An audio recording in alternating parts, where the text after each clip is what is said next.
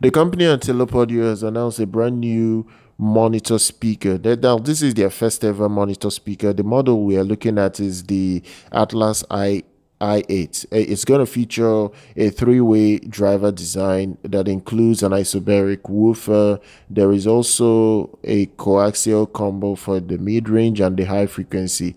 So it's a very well-made speaker. I like what I'm already seeing. It looks very well made. This particular brand, Antelope Audio, they're already known for making audio interfaces and modeling mics. This is more or less their first stake into the world of studio monitors. So this will certainly be an interesting pair for a lot of people to look at and consider.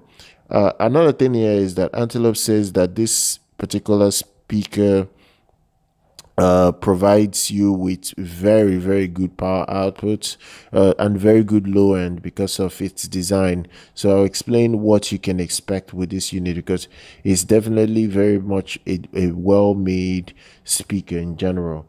Now, each cabinet features 3 Class D amplifiers that will send bass frequencies to the 8-inch isobaric woofers.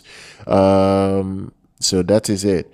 Now, the other thing here is that the tweeter is positioned in the middle of the mid-range unit as well. So it's really designed to be good overall. Antelope Audio says that the single point source for mid-range and high frequencies allow the Atlas i8 monitors to be placed horizontally or vertically. So it depends on how you want to set it up and how you want to leave it at. It's definitely going to be one of the very best productions for speakers right now, in terms of, even if you just want to buy it in an LCR format, you can buy it in an LCR setup and use it in your home theater if you choose to. It has everything that you certainly need, regardless. Now, in terms of price tag, you're looking at £2,495.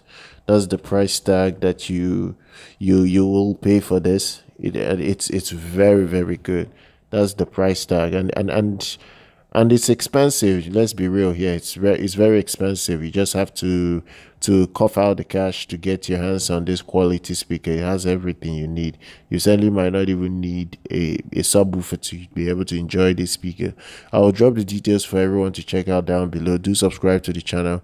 Do like our content. I'll see you guys very much next time.